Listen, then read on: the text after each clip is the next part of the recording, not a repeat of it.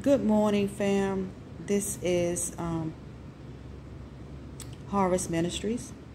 Formerly, it was at Gina's Place, and it's December 21st, 2021, and about 9 a.m. or 9:15 a.m.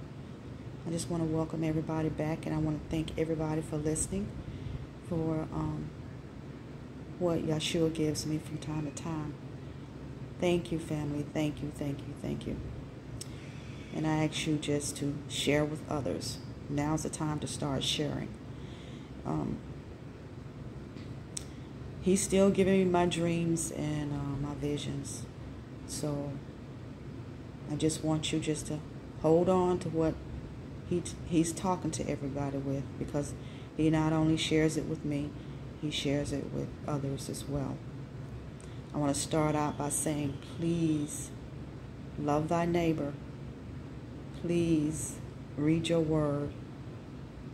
From the beginning of the book, he left the entire book, not just the New Testament. Read the entire book. Yes. Okay, well, let's start out with a little prayer that will take us through the day. And just focus on his word. That's what I'm coming for today, to focus on his word. His word is precious, and he left it for his children. My Father in heaven, I thank you for this day. I thank you for all that you are doing and all that you're about to do. Father God, we thank you for your guidance. We thank you, Father God, for all your messages that you send.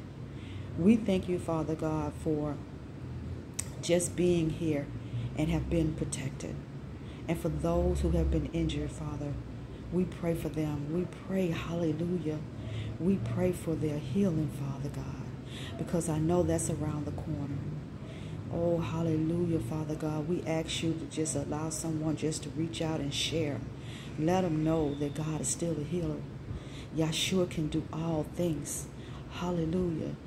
His healing has not stopped, but it's getting ready to increase.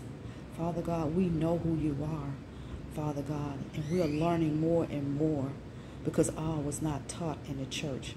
Father God, we thank you right now. Sometimes it has to be a shaking for people to open their eyes and see, because we were just going on about our daily excursions and then our daily little routines and things, and we was not taking time out to really give you honor, glory, and praise and say hallelujah. We thank you, Most High. We thank you, Yeshua, for who you are and what you are doing to this day, and that you're moving by your word. We thank you for all of your word, because all the way down to the end is truth. We praise you, we honor you, we glorify you in your precious holy name. Family, I want to encourage you to stay in your word. Focus on Revelation, because that's the time we're living in. But read the entire word. You can go back to the book of Daniel, and there's some symbolic things throughout Revelation. And there are things in Daniel that connect the two. You can go to Ezekiel and read some symbolic things there too. But most of all, that's so incredible. Your eyes are going to be open. Start from Genesis. Stop listening to people that says, oh, start in Matthew. That is not true. My Father left the entire book, not to just start in one particular area. Family, believe his word is true. Stay focused on his word. This is a short message. Start your day out right. Pray, and give him some of your time of reading his word every day. We need him every day, not just once or twice a week.